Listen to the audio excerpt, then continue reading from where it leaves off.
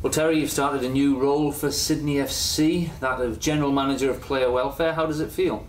Yeah, I'm really excited about it. You know, although officially it was announced today, I've been working for the club for the past week and putting a few things in place. And obviously Shane Smelts flying in yesterday was one of the first things on my to-do list. So yeah, look, I'm really excited about the prospect of working with Graham and all the staff in terms of taking the club forward and the players.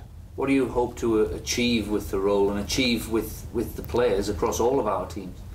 Yeah, look, I think it's something that I've studied for a little while now, about aspects of performance, and there's more to performance than just the hard skills stuff in terms of the tactical, technical and physical aspects of football. I think there's a lot more outside of the training pitch, if you like, and I'm sort of there to facilitate all the players and their families' needs. I think that's a very important thing, as well as family is one of our values at the club, that we engage the families into our family, Sydney FC, and make their outside life as comfortable as possible, so that when the players step on the pitch, whether that be training or game day, Graham and the rest of the coaching staff have got a fully assembled squad that has no distractions outside of the park. And with that being the biggest club in the A-League, we have to set the benchmark, and to do that you always have to strive to be better, and that's one of the things that I've always tried to do for myself, and I'll try and impart a little bit of that knowledge onto the players, is to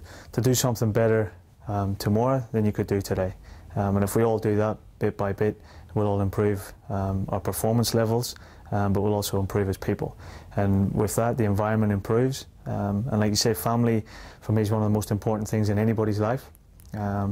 Sydney FC is a family.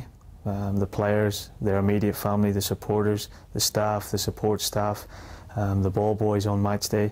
Everyone has an important role to play at this football club, and it's about bringing it all together. And when we're successful, everyone's successful. Just finally, Terry, how does it feel to have hung up the boots for the club, albeit that you are still playing out there, but now you're wearing the suits, you're in the office day to day. How does that feel? Have you got used to that transition yet?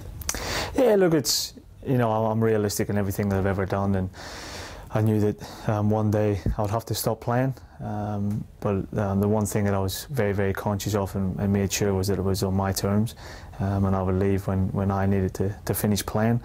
That time was right. I've been preparing for this day for the last 4.5, 5 years, and yeah, look, like I say, I went to university, got myself an education, and this is now a passion of mine, and I'm just thankful to Sydney FC for giving me the opportunity to put my studies into practice in real life.